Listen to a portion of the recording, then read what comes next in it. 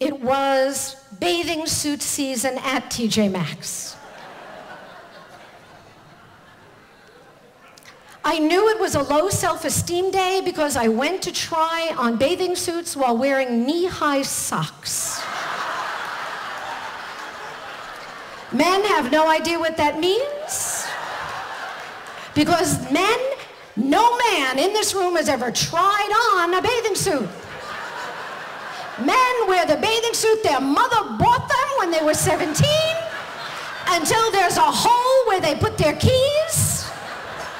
And then they walk in to someplace on sale, they go, it's blue, it'll fit, they leave.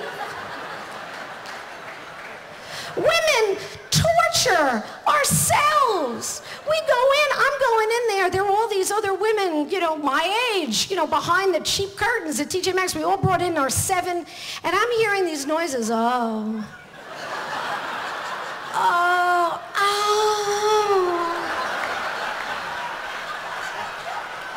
And I have my pieces, and you know, this year, the big thing was draw the eye upward.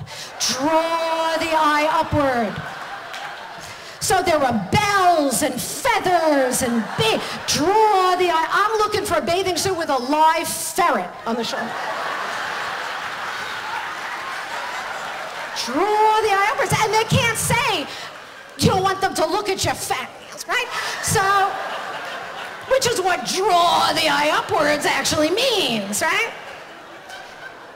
So it occurs to me in a flash of insight, in a flash of inspiration, I thought, who's looking at women my age at the beach?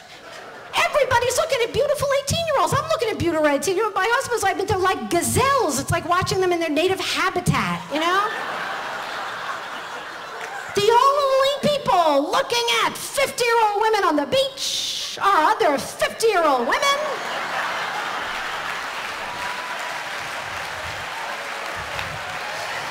All of whom are saying to whatever poor soul we're sitting next to, do I look like her?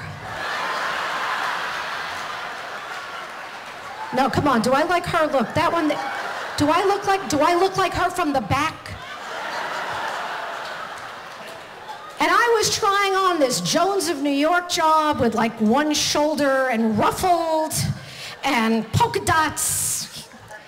And I thought, you know, if I bought this suit and wore it to the beach, I could make 300 women happy because they would all look at themselves and then look at me and go, I might not look good, but I don't look like her.